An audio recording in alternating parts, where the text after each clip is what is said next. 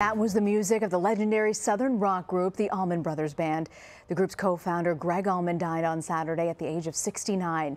Music journalist Alan Light, who co-wrote Gregg Allman's memoir, My Cross to Bear, joins us by phone. Well, we still don't know the details of precisely what happened, but Gregg had been battling ill health for a long time. He had a liver transplant in, I think, 2010. Recently, he had canceled all of his shows for the remainder of the year as he, continued to battle various issues. And I guess we'll find out more detail. But it's always surprising, but not shocking to get this news because he'd been struggling for a while.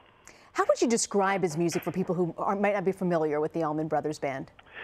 Well, the Allman Brothers really laid, they did lay the template for what became known as Southern rock, and really what they did was merge a more kind of jazz-based, improvisational, exploratory kind of music with a really strong blues foundation, especially Gregg's singing, which was very much in kind of a traditional blues soul model.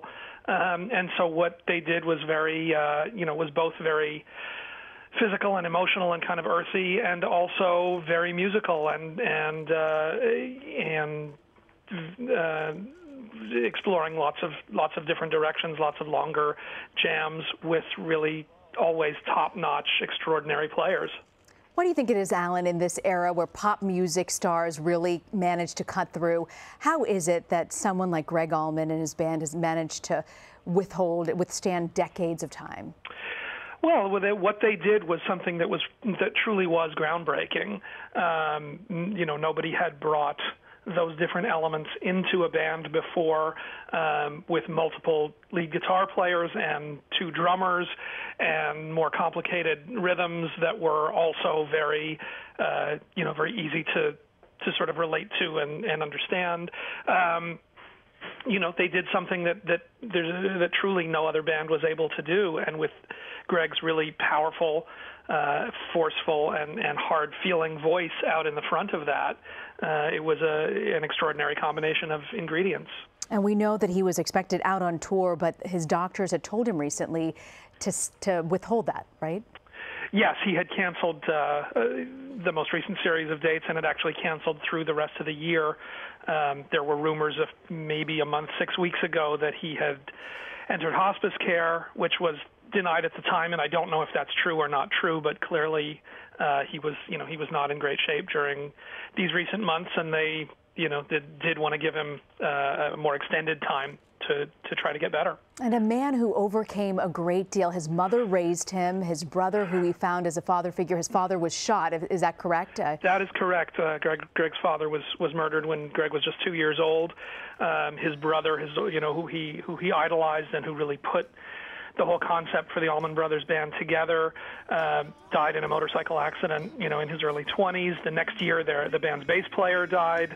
Gregg has just been, it was a lifetime that was surrounded by tragedy and continually walking through fire. And, he was the one who survived. He was the one who held on, at least until today. Yeah, incredible life. And he even said in his memoir that he spent years overindulging in women, drugs, and alcohol before getting sober in the mid-1990s. What were the last few years of his life like, Alan? Well, he was still working. He was still playing, as long as he possibly could. There was a new album, we'll find out soon, that was close to completion, if not actually completed, that he had been working on. There may still be, a new album to hear from him. He had to pace himself. He couldn't maintain the same sort of touring schedule that he did early in his life, but he continued to work, as long as he could. And I co-wrote his memoir with him, and spent a lot of time with him. I guess that's about 5 years ago that the book was done. And he had better times. It was up and down for sure. But when there was the ability to be out there making music, the ability to be singing, that's clearly when he was most alive. And Alan, when you talk about his legacy, what do you think his ultimate footprint on rock will be? Well, I think that again, the Allman Brothers really were architects for an entire movement for an entire style, an entire approach to making rock and roll. Not all the Southern rock bands that followed, they couldn't compete with what it was that the Allmans were doing. They just, these guys were better players than everybody else.